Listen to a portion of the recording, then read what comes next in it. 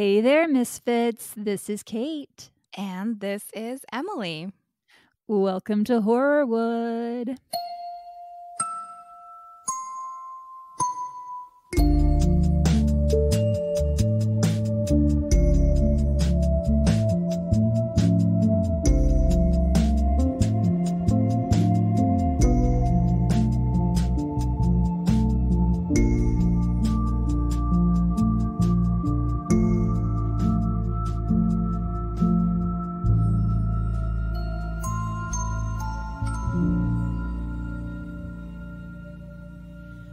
No, you are not going insane. That is not Gail's voice. That is the amazingly talented and wonderful and lovely Emily Marceau.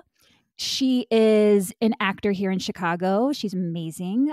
I'm just going to brag on you a little bit. Mom, no, please. I'm scared. It's okay, honey. I want to go home. She is a motion capture actor. She did the video game Mortal Kombat. That's right? You nailed it. Yep. Because I don't know anything about video games. She's also an audiobook narrator for children's books, so they're probably not going to listen to this. Yeah, a lot of crossover. Yeah, and she's got a recurring role as Nurse Susie on Chicago Med. She also does a ton of theater around town, and she just finished up a show in St. Louis. So Emily gets around, you guys. It's unfortunately true, yes. But thank you so much for being here. Kayla's still on her break. Just so everyone knows, it's just a busy time at Kayla's work. She's a teacher. It's report card season. Her life is insane. I will never be a teacher. So anyway, we have some guests coming in, and it's exciting because then you all get to be introduced to these amazing people. I'm super psyched to be here. I'm Yay. So excited. I'm so excited. Unfortunately, this is a really sad case. It's also fairly recent, as in the last 7 or 8 years. So there's a good chance you have heard about this person. And I said this to Cassie when she was here for her first episode. I was like, I'm so sorry that it's not a fun one because you're such a lighthearted person. This is definitely not a fun one. This is a rough one. It's so senseless, as murders typically are. Today, we are talking about the amazingly talented, fun, beautiful inside and out, Christina Grimmie. Oh. She was so talented and so young when she was murdered, which just adds to how horrific this is. Did you ever listen to her music? Oh, yeah. The minute you said that name, I saw her little black eyelinered face appear on my 2008 YouTube screen. I had heard about her being killed, and it seemed, here's what I know, Kate. I know nothing. You're going to learn a lot more about her. Oh, I'm scared. Okay. But before we get to that horrible night, let's talk about who Christina was in life. Christina Victoria Grimmie was born on March 12th, 1994 in New Jersey. She was a Jersey girl. Okay. Her passion for singing was evident even when she was just a toddler. She sang before she could speak, basically. She would literally sing herself to sleep. And in the mornings, she would wake up singing. Singing was just a part of her soul. When she was younger, she would make CD covers for herself with her name, like it was her album. And then she would take the CD inserts out from other CDs. So a Whitney Houston CD. She would take out the insert with Whitney Houston and put her own in, which I just think is the cutest. Oh, no. As an aspiring actor, if you don't copy and paste your own face over the female lead in the live action Peter Pan, what are you even doing? How are you living your life? Well, yeah, I'm confused. She knew she wanted to be a performer, but she was an introvert and kind of shy. So she wasn't pursuing auditions or anything like that. Instead, to scratch that performing itch, she'd borrow her parents' camera and record herself at home acting out skits that she would write, and she'd sing songs, and she would just really let her personality come through. She was a goofball and always knew how to make her family laugh, especially her older brother, Marcus. He also went by Mark, so I might say Marcus or Mark throughout this episode. I'm talking about the same person. Okay, got it. The two of them were really close. She said that he was her role model. Mark said that she was hilarious, and in a documentary I watched about this case, her family showed several clips from home videos, and they said she would be absolutely mortified if she knew that they were showing them because they're all of her just being goofy, being a kid. And when they say she'd be mortified, like they say it jokingly. It's very loving. I don't want to give the impression that her family had anything but love for her. Right. Sorry, what is going on? Hold on. I think I just need a little more coffee because I need that warmth. Also, this is literally every episode, so it's not like this is new. I have my hot water perched on the by your shoes in the closet. You have great shoes, by the way. They're so beautiful. Thank you. I never wear them. But I'm going to try not to clink them. I mean, they're like amazing. I wish you guys could see them. They have like little metal studs all the way around the outside. Oh, I do wear those. Oh, they're amazing. I'm obsessed. Thank you. Let's see. Where was I? So Christina not only sang, but also wrote her own songs. And the first songs she wrote were all about God. She, along with her family, were very close to their faith. They were Christians, deeply connected in their religion. Christina would read the Bible for fun. So that gives you an idea of how strong of a believer she was. And I can't stress it enough. This was a very close, very loving family. In addition to writing her own songs, Christina was known for singing covers. She loved to take a song and put her own spin on it, or as her brother Marcus would say, Christinify it. Then one day her friend Lauren came to her and said, "Look at this girl on YouTube. She has 30,000 followers. You sing way better than her. I bet you could get a huge following if you put your stuff on YouTube." And for Christina, this was a way to perform for an audience without actually having to do so publicly. She could film herself, which she was already used to. And if people booed her, she wouldn't hear it. So Christina decided, yeah, I think I will go on YouTube. Well, the people on YouTube definitely didn't boo her. The response she got was overwhelmingly positive. So she was excited. She started getting a little more confident. She went to her family and was like, wow, look at all the nice things people are saying. So she put more on YouTube, and she developed quite a following. One morning she woke up and she had like 50 emails from YouTube. So she assumed it was a spam thing. So she just like clicked them all and deleted them. And then 50 more popped up. So she deletes them again. And then 50 more pop up. Because if you're checking email on a desktop, only 50 emails show at a time. Right. And she's like, what is wrong with my account? Or what's wrong with my computer? Why am I getting all this spam? So she goes to her parents and she's like, can you look at this? Something's wrong with my computer. I keep deleting these emails, but they keep coming back. And her dad looks and he says, no, these are all new emails. There are thousands here. They were all people commenting on her latest video, which I believe was a cover of Miley Cyrus's Party in the USA. And the comments were all very positive. So that's when she and her family all start realizing this is turning into something. I'm going to link her YouTube channel. I cannot stress enough how talented this girl is. She would play the piano while she's singing. I think she had some basic piano lessons when she was younger, but for the most part, she's self-taught. And she could seemingly play anything. She's amazing. And if you watch her videos, you can really see her growth as an artist. She started the channel in 2009 when she was about 15, and you can see the progression through the years. So Christina is becoming really confident in herself. All the positive comments really helped her grow, and it was this fun thing that she could do that she was really good at. Her brother would sometimes appear in the videos with her playing guitar, and she also made videos with one of her best friends, Sarah. She and Sarah met in kindergarten and were inseparable.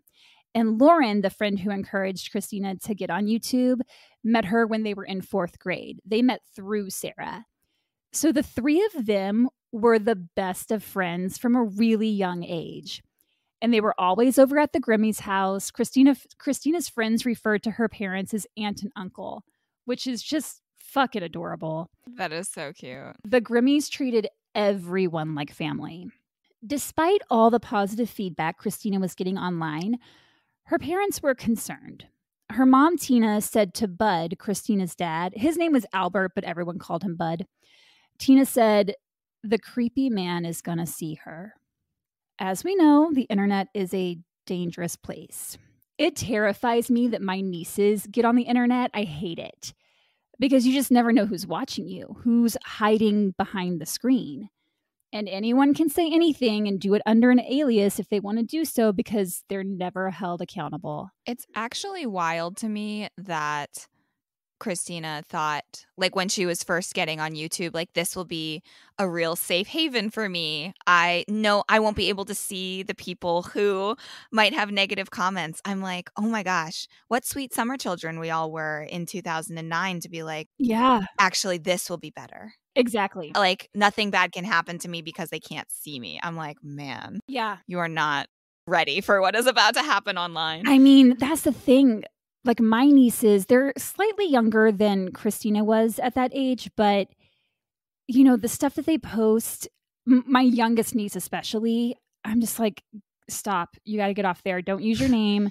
Don't post any Right. pictures. And I tell them all the time, everything on the internet lives forever. It's so true. And you just don't know. Anyone can say they're anybody. It terrifies me. Yeah. Well, and you know, if you were a girl of a certain age growing up, like you knew who I feel like all of my friends were watching her Mhm. on YouTube. Like we all knew who Christina was. We all like had heard her covers. And it was like sort of a rise of that interesting parasocial thing where you're like, that's my friend. Right. She posts a video every week. Like, that's so fun. And there wasn't that remove of knowing that the creepy man could find you and stalk you and kill you. Like, that wasn't as prevalent yet. Exactly. And that was the thing you kind of hit the nail on the head is that people did feel like they were her friend. Right. She called all of her fans her friends. She made herself very accessible to them just through her videos and the way she talked to people through, you know, into the camera. I mean, she's so fucking adorable, you guys. She's like, "Hey guys, what's up?" Like, I know. I went down a rabbit hole watching her videos. I was just like, this girl is so fucking amazing. So unfortunately, as these things go, the negative comments started to come in. One person online commented that they thought Christina had a big nose, and this devastated her. She was a teenager. You're already going through an emotional roller coaster when you're a teen. Everything feels heightened. Your body's changing. Your hormones are all over the place. It's a sucky time. So despite the thousands of positive comments, this remark really hurt her. She was in tears. On the documentary I mentioned earlier, it's on Investigation Discovery. Someone commented that YouTube is like the new schoolyard, and it's so true. I'd even extend that to say all social media is the new schoolyard. Oh, totally. Yeah, because you can encourage people, you can connect with people, but you can also bully people and bring them down. It's a scary place. We get nasty comments on our YouTube channel all the fucking time. Oh, yeah. And it's like the people making these comments have to know that the creators they're directed toward are gonna see them. Yes. And they're hurtful. Like, do people really not have anything better to do with their time besides put negativity out in the world? I know. It's funny. I just recorded a short film that performed really well. I think something like over 100,000 people have seen it on YouTube, which is great. That's a fucking lot of people. It's a lot of people. And I, in some ways, was really naive. I was like, oh my God, I'll go check out the comments. And like, as it usually is, 99% of them are like overwhelmingly like, I love it. It's beautiful. It's wonderful.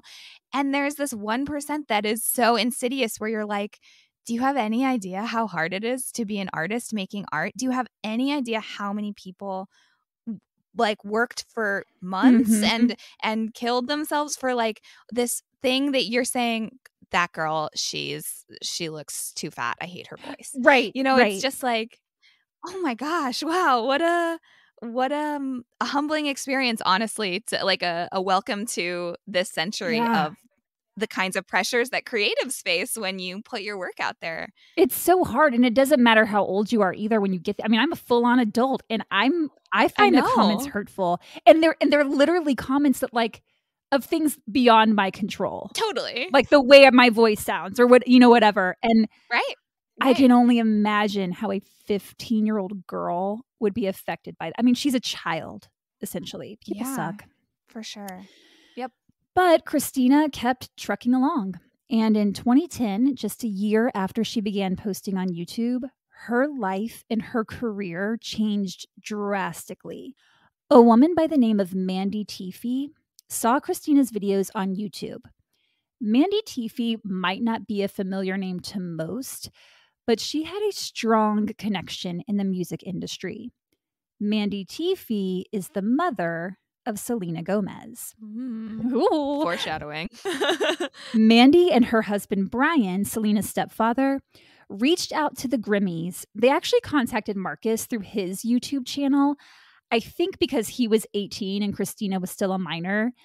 And they said, hey, we want to manage Christina. Okay, sidebar. Yes. Can you imagine being the older sibling of like an artist and being like, oh my God, this famous person is reaching out to me to work with my sister. Cool, great. I'm fine. It's all fine here. There didn't seem to be any kind of jealousy or anything. Like this family is a saint. I bow down to the Grimmies. Incredible. They're really fucking amazing, honestly. Marcus, I mean, when we get into the rest of this story, you are going to fall in love with Marcus. He was just the number one protector of his sister. They were super close. You just don't find that, especially when you're that close in age, because they were only like a year and a half apart. That doesn't always work out, but they were super close. Yeah, I love that. Before long, Selena Gomez became Christina's mentor. So here's this young girl with a huge voice. She's an introvert. She does the bulk of her performing in her room at home. And now she's got Selena Gomez mentoring her and her parents managing her. Everything changed for Christina. She entered a My YouTube competition in December of 2010, which ran for a couple of months. And when it ended in 2011, she placed second, ahead of big name stars like Rihanna and Justin Bieber. Selena Gomez placed first. Oh, amazing. That summer, Christina opened for Selena and her band on their We Own the Night tour. She toured with them for 6 weeks. And since she was still a minor, that's the thing. She was only like 16 or 17 at the time. And she's performing in front of tens of thousands of people. Still a kid. Because she wasn't 18 yet, she had to be accompanied by an adult for this tour.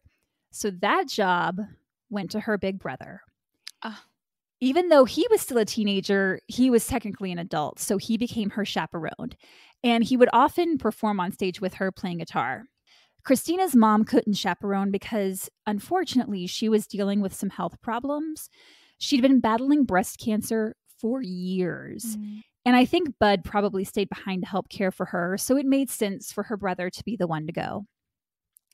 I can only imagine that they had a blast being out on the road together. I mean, like I said earlier, they got along. Really, that can go either way. So thankfully for them, they were really close. Christina loved playing video games, and she and Marcus would often play together. They actually got matching tattoos on their arms. His said 1P for player 1, and hers was 2P for player 2. That is so cute. So freaking cute. I know. Christina specifically loved The Legend of Zelda on Nintendo. Her routine was that after performing a show, as soon as she was done and back on the tour bus, she would change into sweatpants, wash all the makeup off, and start playing Nintendo DS. 2 teenagers on tour with Selena Gomez, away from their parents, traveling all around the country. Sign me up. Come on. I know. I had that dream. I've had this dream before. They were living it. But Marcus took his role very seriously. He was her big brother, her chaperone, her protector. He said he had it ingrained in his head, I look after my sister. Their parents were nervous about her going out on tour, of course. Any parent would be. Her dad said his biggest concern was that she would get kidnapped, which, like, for a parent's brain to go there, Yeah. I wouldn't even think about that. Like, you go out on tour and get kidnapped. But he said she was naive and just really nice, and that she felt like everyone was a good person. I think because she was such a good person, she just assumed everyone was. Right. And a literal child. Like, She is a child. And it was just hard for her to see that other people can be really evil. Kate, this isn't going to be a sad podcast, is it? This isn't going to end with like a sad story. I literally told you it was a sad one. When I came in the door, Kate was like, "Hey, I just want to say really fast, I'm sorry. This one's pretty dark." I did. I tried to warn you. It's kind of fucking brutal, actually. No, I don't want it. Okay. I know. I really wish that none of this happened. Yeah. But the tour with Selena went really well. Christina wasn't kidnapped. And that same summer, she released an EP titled Find Me, which debuted at number 35 on Billboard in the US. And she was a guest on the Ellen DeGeneres show that October, and Ellen called her the queen of YouTube because her popularity had skyrocketed. She truly was a YouTube sensation. Just a couple of months after her Ellen appearance in January of 2012, that lamp just flickered and it was the scariest fucking thing. Oh my gosh. Oh my goodness. Okay. No. It's like, I'm not ready for the ghosts. Yes, please. That's a different episode. All right. In January of 2012, the Grimmie family packed up and moved to Los Angeles so Christina could pursue her career. This was a family who supported each other through everything. They could see that Christina was really making this career happen for herself, and they were behind her 100%. More opportunities were coming her way. She was performing more, making more TV appearances, and she was still working with Selena Gomez. In 2013, she opened for Selena on the Stars Dance Tour, which was Selena's first tour as a solo artist. On the tour, Christina performed songs she wrote for her upcoming debut album titled With Love, which was released later that year. Then the following year, in 2014, she was asked to be a contestant on The Voice.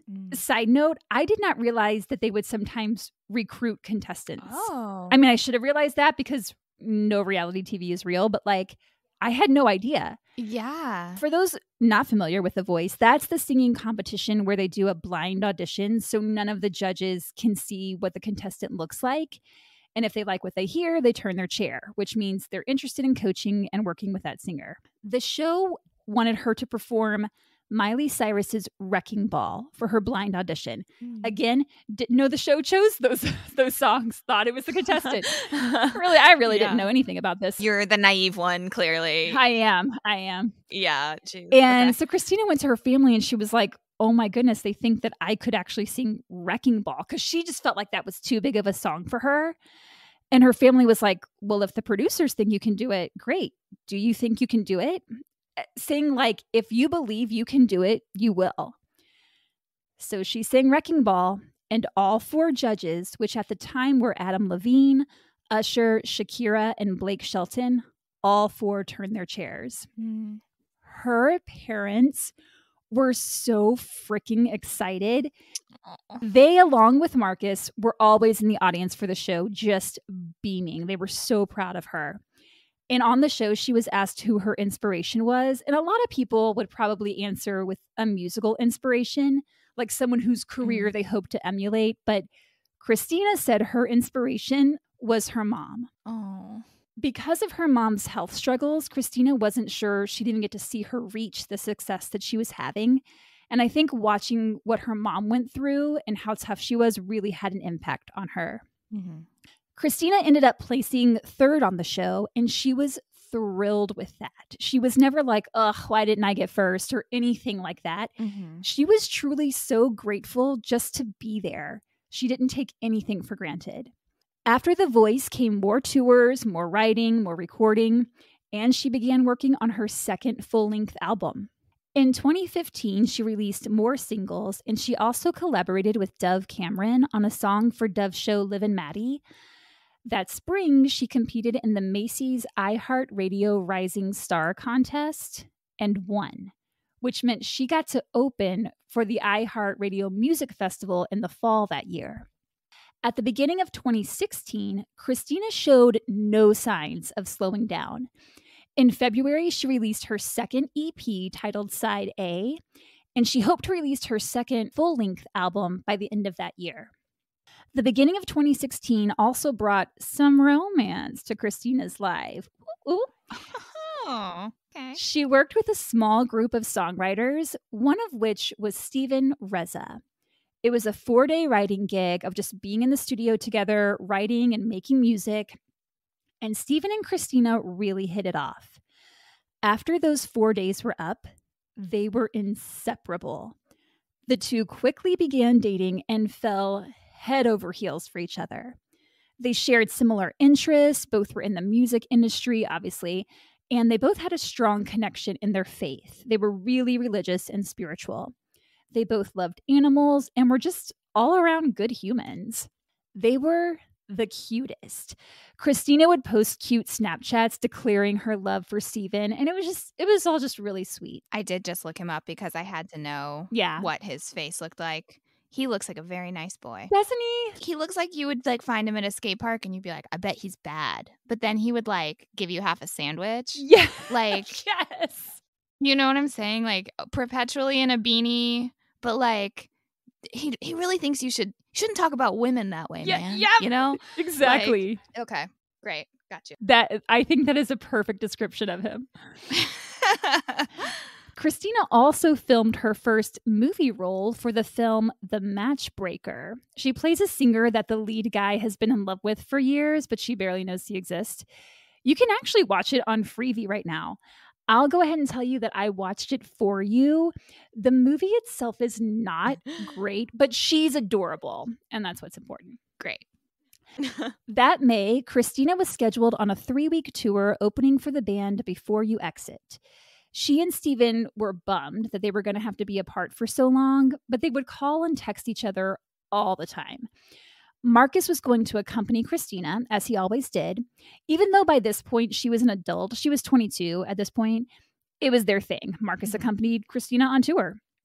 He acted as her road manager, and he still played with her on stage. So it was kind of like he was on tour as well. But it doesn't sound like Christina was really looking forward to this particular tour. Number one, she's got this new boyfriend. It's still, a fairly new relationship. So they're in that honeymoon stage. She just wants to spend time with him. And two, she was working on her second album and she really wanted to focus on that. But it was work. Christina knew she had a job to do. And the last 2 dates of the tour were San Francisco and LA. So she would finish at home, which kind of sweetened the deal. The day before she and her brother left was their mom's birthday, and the whole family went out to the Cheesecake Factory to celebrate. Just so pure. This family is the sweetest. I know. Jesus Christ. I'm like, we have to protect them. We have to put them somewhere where they can't be hurt because the Cheesecake Factory, I can't. The next morning, Christina and Marcus said bye to their parents and off they went.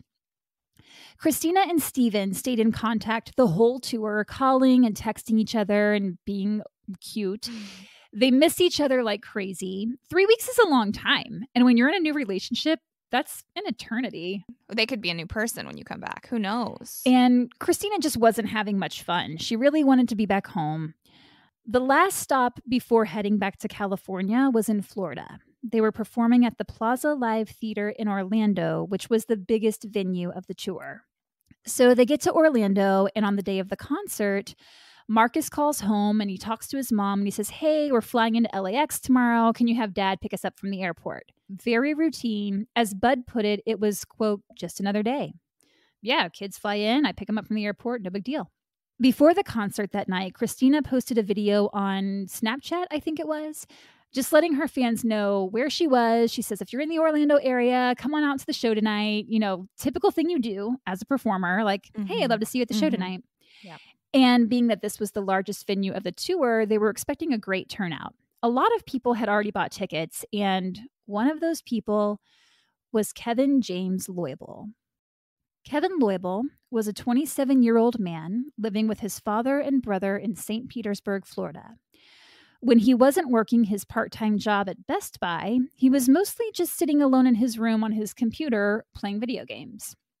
According to Kevin's family and coworkers, he only had one friend, a guy by the name of Corey Dinnington. And I'm not even sure we can really call them friends. They didn't hang out together outside of work, but they had grown up together, and Corey actually got Kevin the job at Best Buy.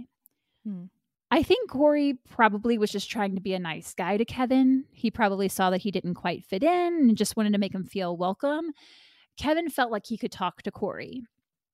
And really, he was the only one he could talk to because Kevin wasn't great with people. He was really awkward. And because of this, his managers at Best Buy had to keep moving him around to different positions because he just wasn't good with customers. Oof. You can't fire someone for being awkward or weird. And so over the course of the 8 years that he worked there, they had to keep trying him out in different positions. Eventually, they moved him to the back of the store where he worked on computers for the Geek, that's not the word, for the Geek Squad department so that he wouldn't really have to interact with anyone. Jeez, that is a red flag. Yeah. The first of many. Corey said that Kevin came from a, quote, semi-abusive household. Oh, buddy. I don't know how a household is semi-abusive. It's either abusive or it isn't. It's like a toggle switch. It's either doing one or the other, and it sounds like it's doing one. So yeah. I'm not sure if those were Corey's words or Kevin's. By all accounts, this was a full-on abusive household. Kevin told Corey that his mom used to beat him with a frying pan and she would throw dishes at him. Sorry, where does this get semi-abusive? Yeah, I'm not sure where that came into play unless he just thought that this was normal. Oh man, this is bad. It's all bad. Great. FYI, it's all bad from here on out to the rest of the episode. Oh, cool. Okay. All right, chill.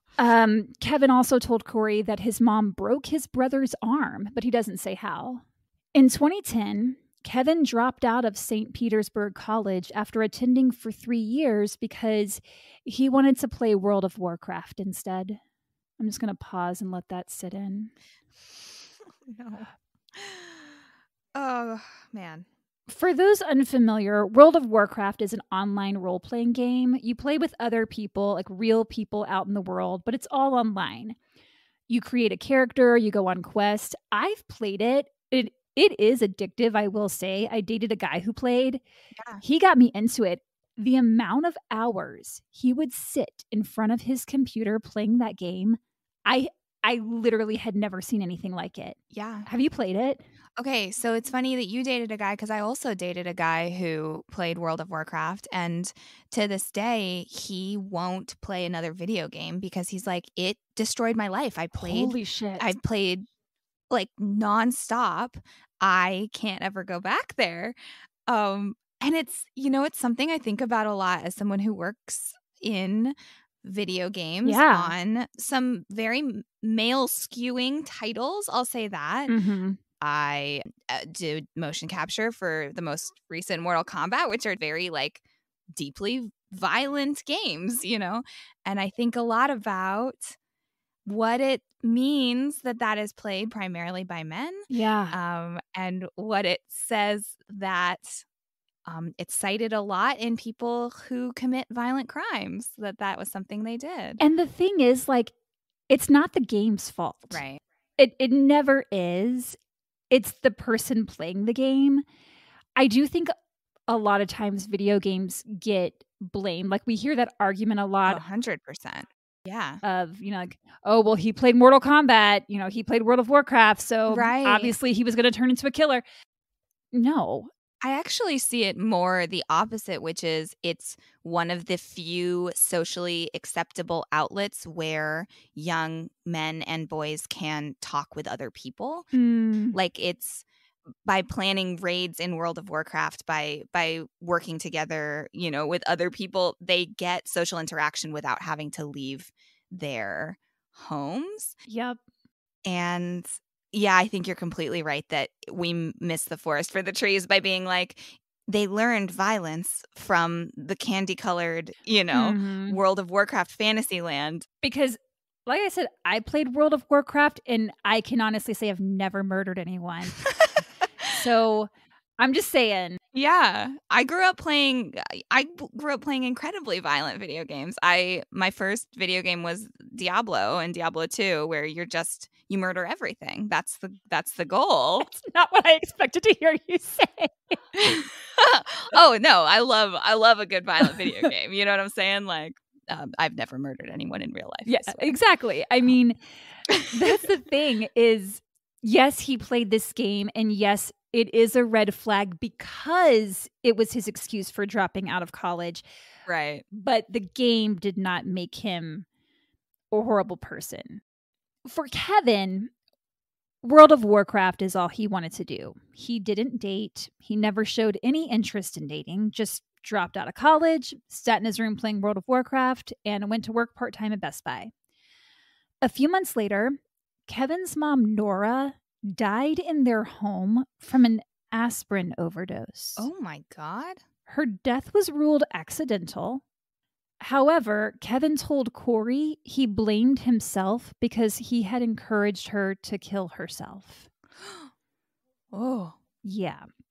I think what happened was they were arguing and she threatened suicide and he said, quote, "Go ahead, do it." That is a heavy burden to carry. First of all, what a horrible way to die. Mm-hmm. That is something, oh man, like any kind of those anti-inflammatory suicide attempts are so damaging to your body and so incredibly painful. And I'm so sorry to hear that. And this is also a kid, right? Or how old is this guy? At this time, he was 21 years old when his mom died. Okay. That is such a heavy burden to carry. You're 100% correct of saying something in the heat of the moment and then having to reckon with the idea that you might be culpable. Mm-hmm. And this is a young man and parent relationships are so complicated. What a terrible burden to have to hold on to with your abusive mom. That's the thing. I mean, it sounds like there was a lot of stuff going on in this household. Yeah. And I'm not saying Kevin Loibl deserves any kind of pity here, but that is a lot. It's complicated. That's a really complicated relationship that I'm sure does not help your mental health. Yeah. Especially if you're already struggling in some ways. Right. Kevin's dad, Paul, eventually started dating a new woman, and it sounds like it was a tumultuous relationship. Over the course of 2 years, police were called to the home 6 times over fights between Paul and his girlfriend. These fights usually involved alcohol and were often violent. Paul actually filed for 2 separate domestic violence injunctions against her. So it sounds like Paul had a pattern of gravitating toward abusive women. One of the times police were called to the home involved a fight between Kevin and his dad's girlfriend. Kevin told police that he had been arguing with her and she was drunk, so he went to his room to escape. She followed him to his room, but he didn't realize it, and she put her hand up, I think so that he couldn't close the door, but not knowing she was there, he slammed the door on her, causing an injury to her wrist. She waited 10 days to report it to police, though, and Kevin was never charged. So clearly things were not stable at home. Kevin's room was his escape. But it wasn't the room you would think of for a single guy in his early 20s. He slept on a thin mattress on the floor, no bed frame. There was nothing on the walls. No pictures, no posters, nothing.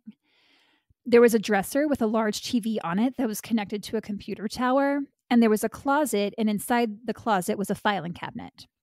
Which all of that might not seem super weird. Not having any pictures anywhere is pretty weird, but otherwise it's like, okay, he's got a TV, a computer, he sleeps on the floor. I dated guys in my early 20s who slept on the floor, so yeah, maybe that's not that strange. None of us are above it. We've all slept with a man with no bed spring. Like, we've all been there. We certainly have. Raise your hand. Our hands are raised. But then you get to the window.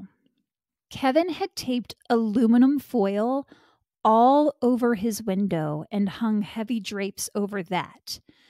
According to his dad, Paul, Kevin had, quote, an aversion to light. Inside one of the drawers of the dresser were a pair of blue earplugs, and Paul said that those were because Kevin was uncomfortable with loud noises. Paul said Kevin lived like a hermit and only left his room to go to his job at Best Buy.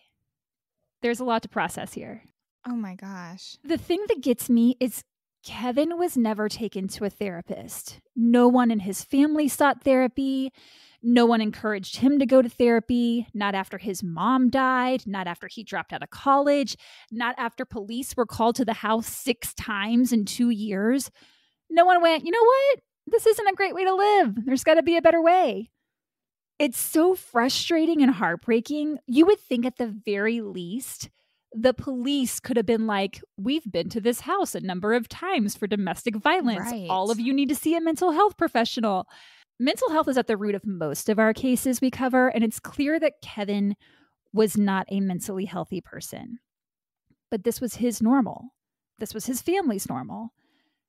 There are so many red flags with this guy, but no one steps in to say, let's try to get you some help. Well, and like thinking of this from a 2023 lens, you're like, oh my gosh, he's socially avoidant. He has sensory sensitivities. Mm-hmm. He is under-socialized. He has only badly formed relationships with women. Mm-hmm. Like, these days you're like, oh, okay, the therapy lights are screaming. Yes. And it's, I think, such an interesting thing to remember that we're in 2016 at this point, right? No, this is... What year is it? So his mom died in 2010. Let me double check that. Yeah, his mom died in 2010. And then his father started dating the new woman shortly after that. And okay, so we are around 2014 at this time. It's not that long ago, you know? No. Like 2014, it's 9 years ago, you know?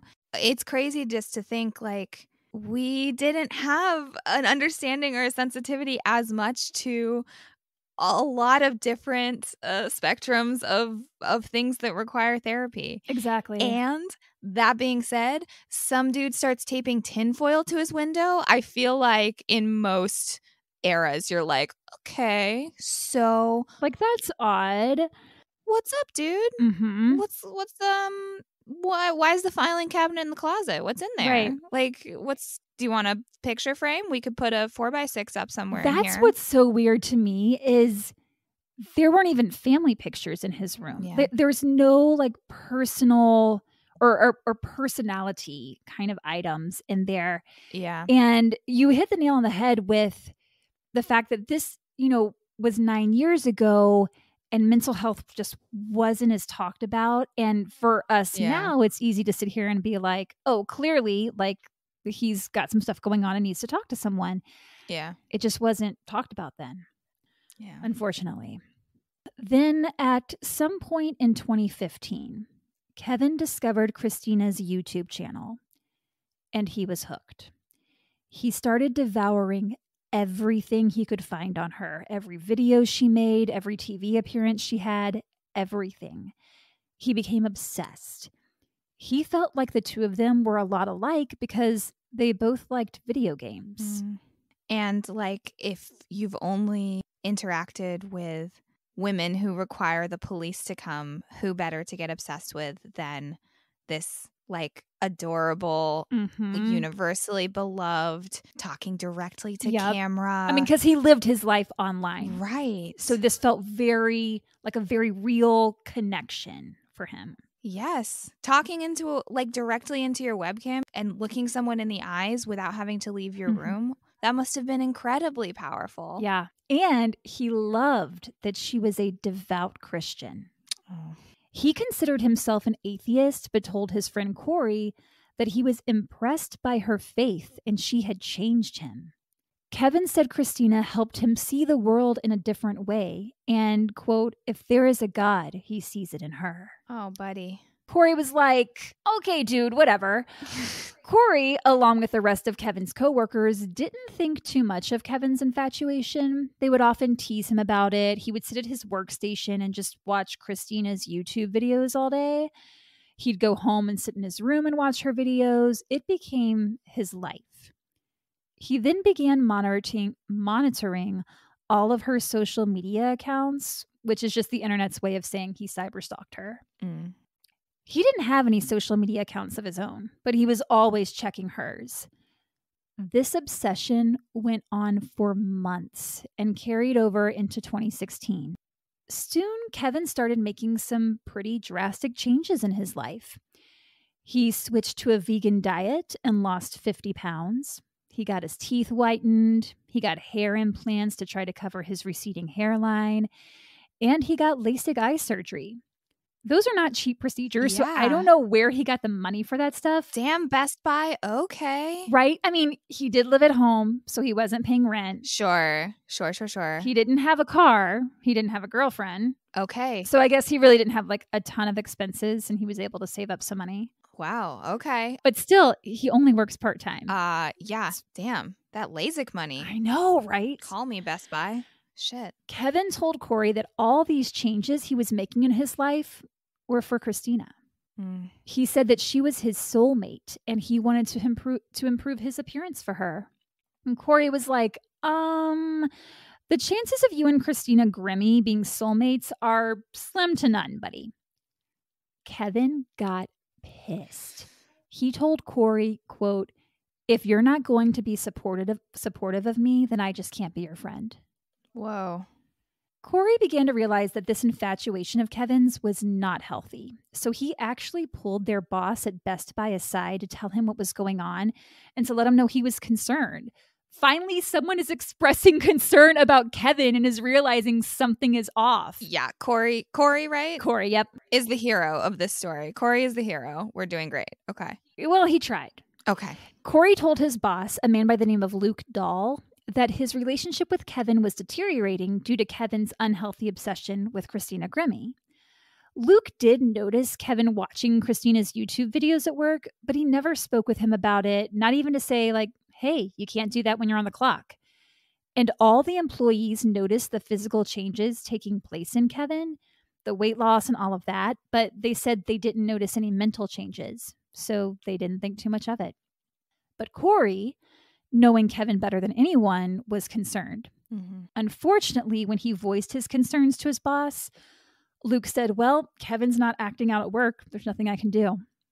I get that it has to be a difficult position for an employer because you can't fire someone for being socially awkward, which is why we need a bigger focus on mental health, especially with a company as big as Best Buy. Like, I feel like they would have the resources for employees, access to mental health professionals, something. Yeah.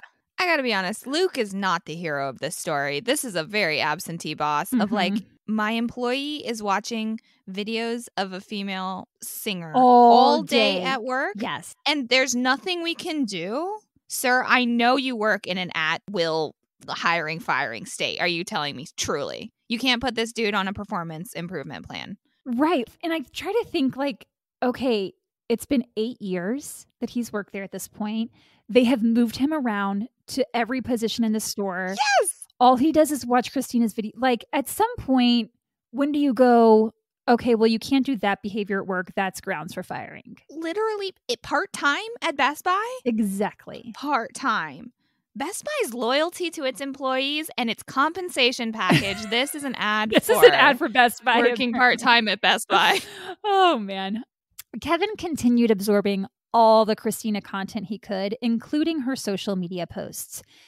And this meant he saw her posting with her new boyfriend, Steven Reza. On June 5th of 2016, Kevin reported to his job at Best Buy. He returned some science magazines to Corey that he had borrowed months before. And later that day, he pulled Corey aside, grabbed him by the shoulder and said, "I love you, brother." And then said, "I'm tired and ready to ascend." Corey didn't know what to think about that. He didn't really think too much of it at the time because he never could have guessed that would be the last time he saw Kevin.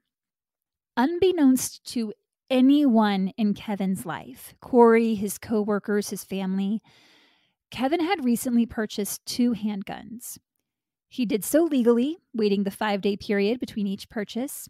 And he also purchased a ticket to Christina Grimmie's concert at the Plaza Live Theater in Orlando. On the morning of June 9th, one day before the concert, he called a cab. He paid $200 for a round trip. At 1:30 p.m., after traveling more than 100 miles from St. Petersburg to Orlando, Kevin checked into the Courtyard by Marriott. Pierre, the front desk manager, which I think all front desk managers need to be named Pierre. Correct. Checked him in and immediately got a weird vibe. He thought Kevin was, quote, strange. Kevin didn't have any luggage with him, just a small drawstring backpack. I am always suspicious of people who do not have luggage with them, like if it's a hotel or an airport. Big warning sign, just FYI. And those little drawstring backpacks, I swear to God, if it's not a marathon that is currently going on, I'm like, what are you carrying in there? You've got no business for them. No business. In his backpack, Kevin had packed Axe deodorant. Oh, no. I know, I had to say the brand of it. Yeah, thank you. Just because it's Axe deodorant. I'm there. It's 2016. Yeah. I'm there. Okay. The 2 guns, a 5-inch hunting knife, and 75 rounds of bullets. Oh, my gosh. Kevin paid $269 for the room and was scheduled to check out the next morning. He then purchased $16 worth of food from the hotel snack bar and took it up to his room to eat. That night, he slept on top of the covers on the hotel bed. Just that fact alone is enough for me to believe you are mentally disturbed. Who sleeps on top of the covers? Get under there. You know they don't wash that as much as the sheets, Kevin. Right. Oh. The next day, June 10th, he tucked his wallet, cell phone, and concert ticket into his pocket. He clipped 2 nylon gun holsters to the back of his jeans and used a cloth to strap the hunting knife around his left ankle. In addition to what was loaded in the guns, he had an extra 2 full 9mm magazines in his front pocket. He wore a red, white, and blue flannel shirt, untucked, which hid the guns from view.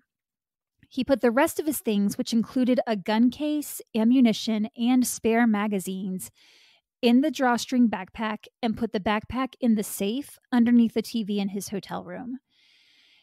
And he grabbed a pair of blue earplugs, which he wore that evening. And then he went to Old Navy. What in the fuck? Bought himself a black hat. What a weird fucking thing to do. That I don't understand. He then lined up for the concert. At the time, there were no metal detectors at the Plaza Live Theater. There were no pat-downs, nor were there any video surveillance cameras inside or outside the venue, and their security officers were unarmed.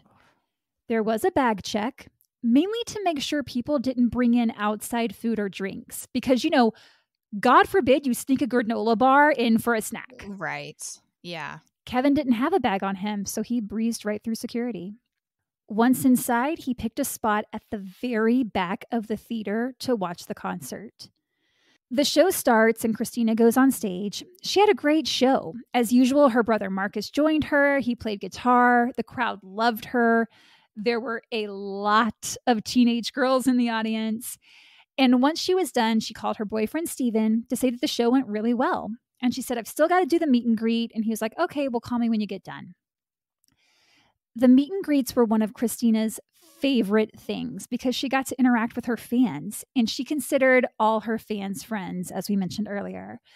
She loved talking with them, signing autographs, taking pictures. She was a very generous performer when it came to her fans because some, have an attitude like, I'm better than you, or let's hurry this up. I want to get out of here. Right. But not Christina. She loved it. Her fans were like family to her. So the show ends. Marcus and Christina already have the luggage packed to fly back the next morning. It was already loaded on the bus. So they were going to do the meet and greet, head back to the hotel for the night, and then fly out the next morning because she was flying home. Concert goers began lining up for the meet and greet. It's just after 10 p.m. I think there were at least 100 people in line, but I'm not sure of the exact number.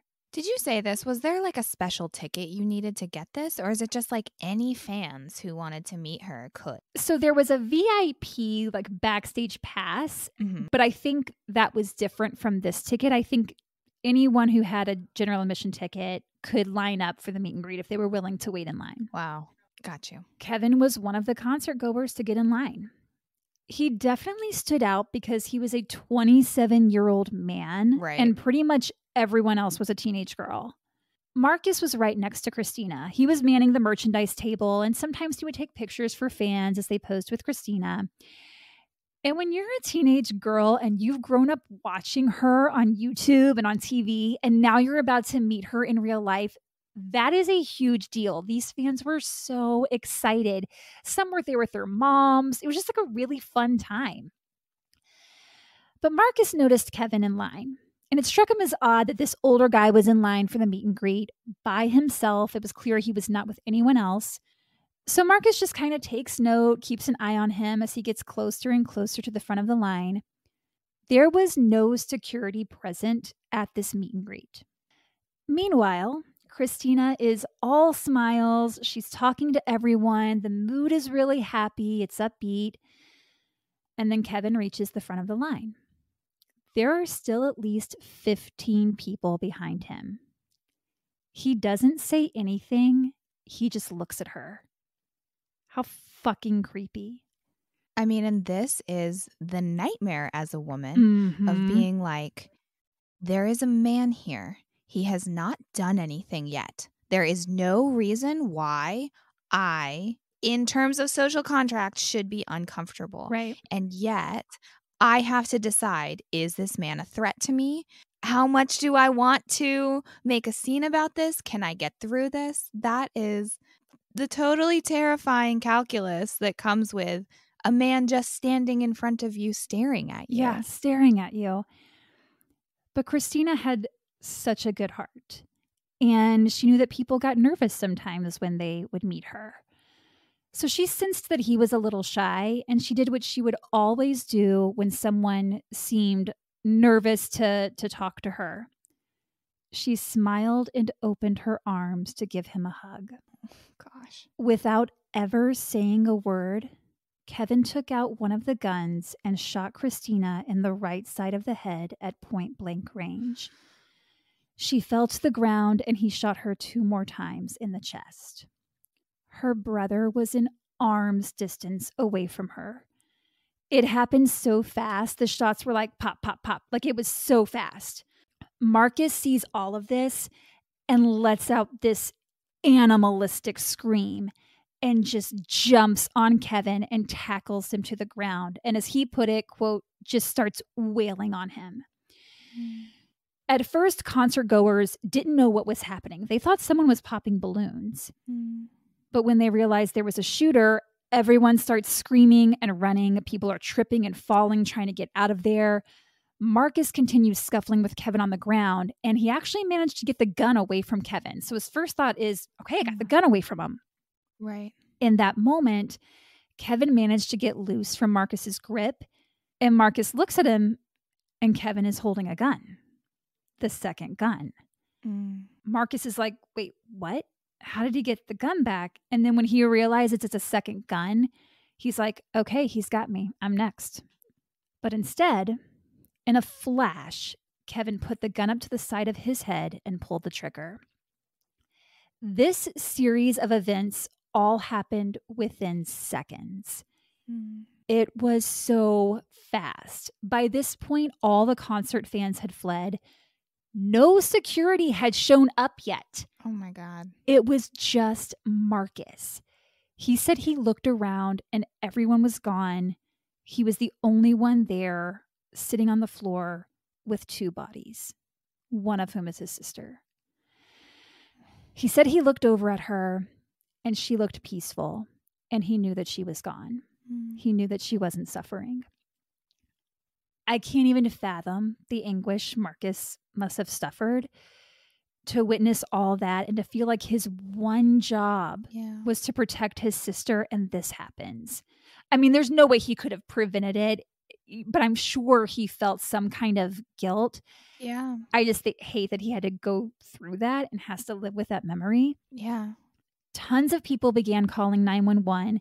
Meanwhile, Mark McDonough, who was the father of the 3 guys that make up the band Before You Exit, he's also a doctor, and he heard the commotion from backstage, so he peeked from behind the curtains to see what was going on. And he saw the bodies of Christina and Kevin on the floor and Marcus sitting there in the middle of everything. And when he recognized it was Christina on the ground, he ran over to her and he said she tried to take a breath. He felt a weak pulse, but then lost it, so he started CPR. Mm. Emergency crews arrived and rushed her to Orlando Regional Medical Center, where she was pronounced dead. And it was at this moment that Bud Grimmie just happened to call Marcus. He just wanted to see how everything was going. That is some parental intuition right there. Yeah. I think he felt something and was like, I'm going to call and check in. Yeah. Marcus was out of breath when he answered. He'd been crying, emotions were high. He just kept muttering, "Dad, Dad, Dad." And when he was able to catch his breath a bit, he said, "Dad, Christina has been shot and she's no longer with us." For a son to have to give that news to his father, I cannot imagine. Bud couldn't comprehend it at first. He said, "What? She's okay, right? She's going to be okay?" When Tina Grimmie heard the news, she screamed and fell to the floor.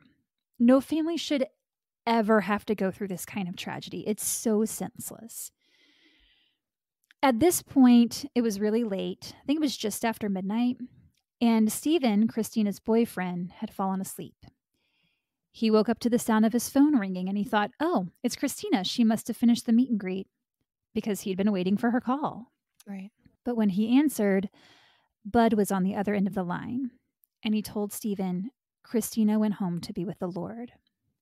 Homicide detective Michael Moreschi, or it might be Moresky, I'm not sure, said this was the most tragic case he'd ever worked, mainly because it was just so senseless and there didn't seem to be a clear motive. Mm. Police retrieved Kevin's phone from his pocket and sent it to their digital forensic examiner, Detective Charlie Troll, but Kevin had encrypted it, and they weren't able to get any information from it. Also in Kevin's pocket was the room key to the Marriott, so they went there where they talked to Pierre. As soon as they showed Pierre Kevin's picture, he said, "Oh, is he a suspect in the shooting?" Because he'd gotten a strange feeling from him when he checked him in, and he just knew. Mm. When investigators checked Kevin's hotel room, they found the backpack in the safe with the extra ammunition.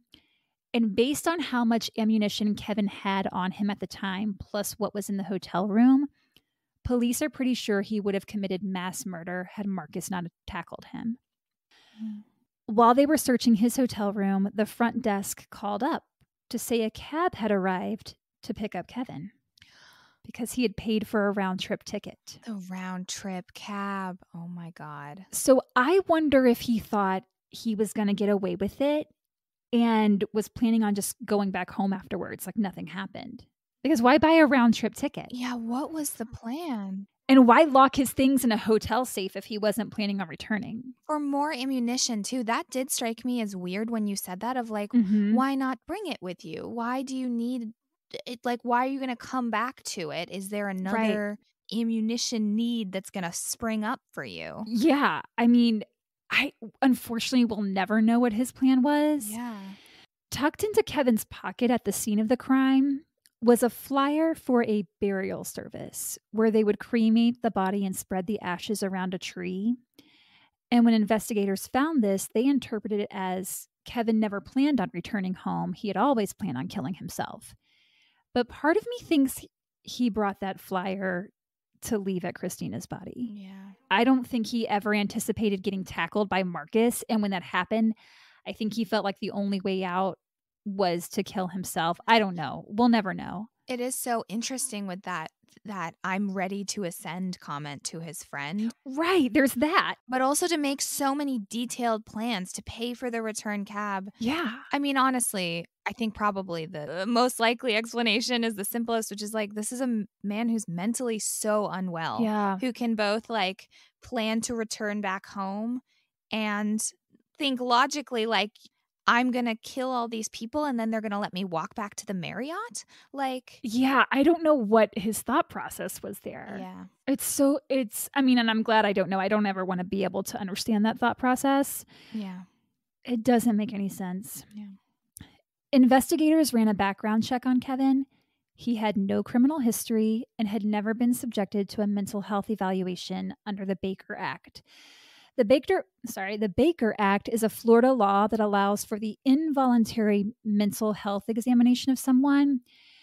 For example, if a son encouraged his mom to kill herself and she did, and then years later police were called to the same home because of an altercation between that same son and his dad's new girlfriend, under the Baker Act, the dad could have had his son examined for mental illness. Hypothetically speaking, if that situation had occurred. If that was like ever going to happen, yeah.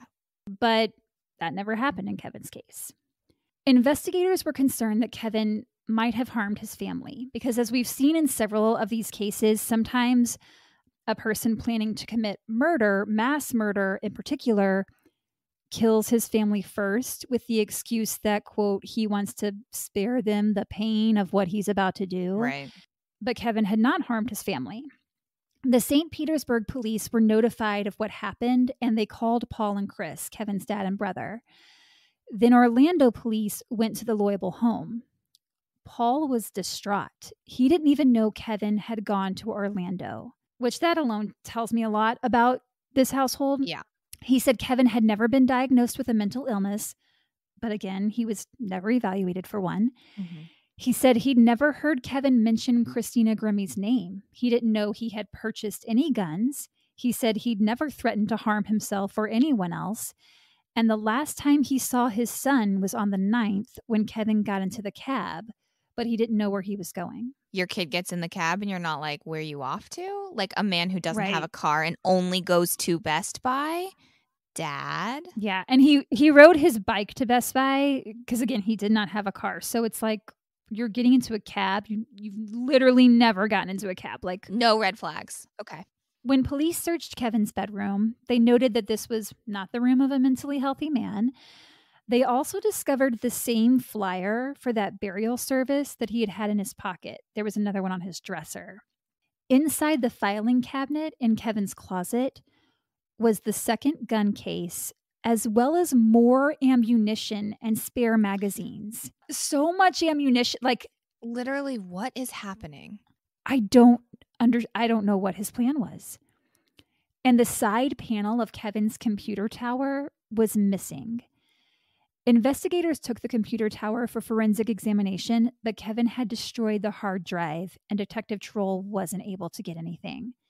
So then again, it's like, why encrypt your phone and destroy your hard drive if you are planning to kill yourself? Right. Because if you're not planning on being around, why do you care what they find? Right. Oh, I don't know. Marcus said Christina had not received any threats from anyone prior to the shooting. They had never had a problem with any fans before, and Kevin and Christina did not know each other. Before attending the concert, Kevin had told his coworkers that he and Christina played video games online together, but this was never confirmed.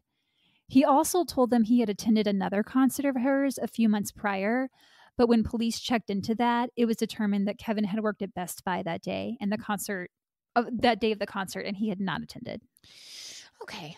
So he's living in kind of an alternate reality. Wow. I also just want to say the employees of Best Buy should be feeling like they dodged maybe a literal bullet, because I can't imagine where else this dude is going with more magazines, you know? Exactly. I mean, if he's keeping some in his room, right? Is he saving them for later? What is going on? Also, can I just ask, it was the tower, the piece of plastic off of his computer tower was missing? Yeah, so he, for whatever reason, destroyed that because he wanted to get into it to destroy the hard drive. I see. And just never put that side panel back on. Okay, gotcha. Investigators examined Christina's phone and found no evidence of any contact between her and Kevin. So the fact that he made it impossible for his phone and computer to be searched makes me think, like we said, that he wasn't planning on killing himself. Maybe he was just trying to be a dick and keep everyone guessing his motives. Some killers do that. They want to go to their grave with their secrets. They get some weird high off of it. I don't know. Kevin's family taped a sign on their front door. I'm going to post a picture of it. It has some grammatical errors that make you think, yeah, maybe something's just not quite right in the household. The sign read, "Deepest sorrow for lost to the family, friends, and fans of the very talented, loving Christina Grimmie. No other comets." Comets as in COMMETS. We'll never fully understand why Kevin murdered Christina, but it's been surmised that he found out she had a boyfriend and had this "if I can't have her, no one can" attitude. Adam Levine paid for Christina's funeral, and her manager Brian Teefey started a GoFundMe for their family. Christina's funeral was held in New Jersey on the 16th, and a memorial service was held the following day. I watched this service online when I was researching this. I'm not going to post it just because it feels weird to do so, but it's pretty easy to find if you want to watch it. It's really beautiful. And one of the parts that really stood out was her two best friends, Sarah and Lauren, went up together to speak, and they shared stories and jokes. I was simultaneously laughing and bawling my eyes out. It's really powerful. You can just feel how much this girl was loved and what an impact she had on so many people. I mean, there were hundreds of people at this memorial service. Marcus said, quote, "I feel very blessed because tragedies happen every day and people are left with nothing. Christina left behind video, pictures, records, so we have so much to hold on to, and it helps us cope because it feels like she's still here with us." The Grimmie family did file a wrongful death lawsuit against the concert promoter, the owner of the venue, and the security company working the event, but the case was dismissed because Florida law does not allow business owners to be held liable for attacks on their property. They were able to refile the suit. They just had to make a distinction between the concert promoter and the venue owner. Their new lawsuit was allowed to move forward, in which the Grimmies claimed that the defendants failed to take adequate security measures to ensure the safety of the performers and the attendees at the concert venue, which is true. There was barely any security there, and you've got hundreds of people at this venue. But the judge said more research was needed before moving forward. While they were dealing with this court case, the Grimmie family also started the Christina Grimmie Foundation, which raises money to give directly to families impacted by gun violence. I'm going to post a link to their donation page. If every single person listening to this donated even just $1, that could make a huge impact. Please, please, please, if you have the means, please donate to their foundation. Sadly, in 2018, Christina's mom passed away from cancer. I mean, this family, my God. I know. God. Bud and Marcus have been through so much in such a short amount of time. And in 2019, Christina's boyfriend, Steven, was diagnosed with an incurable form of brain cancer. Come on. Seriously, when does it end? These people have gone through so much. Oh my gosh. In December of 2019, 3 years after they filed the first lawsuit, the Grimmies voluntarily dismissed the case. I think it had just dragged out for so long and they'd already been through so much. Right. They were just ready to be done. I can't blame them. Yeah. The movie Christina had done, The Matchbreaker, premiered in October of 2016, 4 months after her murder. So sadly, she didn't get to see her film debut. She also didn't get to see the release of her second album titled All Is Vanity, which her family released posthumously a year after her death. There is no doubt in my mind she would have dominated the music industry had she been given the chance, because she was well on her way. Yeah. I read somewhere that since Christina's murder, the Plaza Live Theater has installed at least one video surveillance camera inside the venue. But when I went back to find that source and see what other security measures were now in place, I couldn't find anything about it. So we can only hope that the Plaza along with all other venues, employ the proper security measures to protect people because this country has a major problem with gun violence. Yes. Just 2 days after Christina's murder, the Pulse nightclub shooting happened. In addition to the donation link, I'm also going to post a link to Christina's website where you can buy merch. All of the proceeds go towards the foundation. They have clothing, wall art, cell phone cases, drinkware. A lot of the stuff has the logo of her first album, With Love, because a lot of this was merch that she already had. And so they're just trying to sell it to make some money for this foundation. I can tell you right now, I have my eye on the joggers. They're so freaking cute. They're black and they say With Love in hot pink, and they're so cute. So I'm going to post that link so you can buy some merch and support the Christina Grimmie Foundation in the process. The store is literally run by Bud and Marcus out of the Grimmie's garage. So be patient with them as they work to get orders out. This case, it had an impact on me. It's one of those I can't stop thinking about because she was so young and talented and just such a great human being. The bit about her opening her arms to her killer is so moving. Like, what a pure soul to be like. I mean, and it's funny because my first reaction was like, there's a strange man staring at me. How do I make myself safe? Right. And Christina Grimmie's first impression was, how do I make this man feel welcomed? How do I make him feel safe? Exactly. That is who she was. That is so sad. This whole case is just heartbreaking. I think today's lesson is just because someone doesn't act violent doesn't mean they aren't capable of violent acts. Because when you look at Kevin's background, the way he lived, how secluded he kept himself, he's 27 and he's still living at home. Managers can't figure out what position to put him in at work. All of that adds up to a mentally unhealthy person. And people need to take notice. Someone needs to say like, hey, something's off here. Let's get this person some help. Corey tried, but his boss said there was nothing he could do. So we have to start putting a bigger focus on mental health. I don't know. This case, I will say I cried multiple times researching this, mainly because I just went down a rabbit hole on her YouTube channel, which I'm going to link.